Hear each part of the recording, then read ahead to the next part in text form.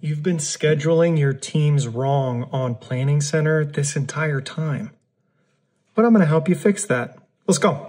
So what I've got here is an empty set. And normally the way that I would do this is I would click on actions and I would add people. And over here, every person that's in our database is going to come up. I can go through and I can type in each individual person's name, or we can create a PCO team. And I'm going to show you how nice and easy PCO Teams is. So we're going to go to Plans, and under Plans, we're going to click on this little gear icon and we're going to click on Teams. We're going to click on Add Teams. Up here, I'm going to call this Test Band. I am the team leader, but you can put anybody in here that you want to. More than likely, who this needs to be is whoever the administrator of your PCO account is. We're going to click on Rehearsal Team, and we're going to hit Submit. Now in here, we're going to click on Add Position, and we're going to do Test Drums, and I'm going to magically speed this up so that you can see who all's here. Okay, so now we have our full band that normally plays on a weekend. Now what we're going to do is we're going to go to the first one up here and we're going to add person, and I'm going to speed this up too now.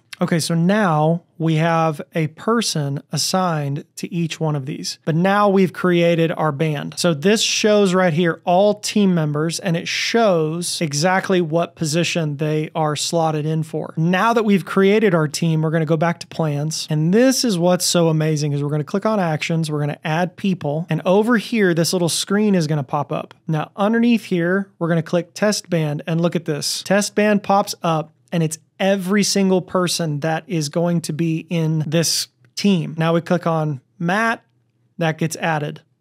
We do the same process. And just like that, I want you to look at how great this is. This over on the left-hand side now has all of the people that I want to try and schedule first, and it has their role. This is one of the best features that Planning Center has because you can create teams inside of teams inside of teams. If this is something that you desire for your church or for your campus, I would love to do that for you. You can hire me. I can set all this up, set up all your processes, your systems, all those kinds of things to make scheduling a million times easier. But what I've done is on my website, you can download a step-by-step tutorial that will take you through creating your own teams. In the comments, type the word teams, and I will send you over this PDF. It's beautiful. It's easy to follow. If you have anything that you run into that's confusing or doesn't make sense, please message me and I will do my best to get back to you and help solve that issue for you.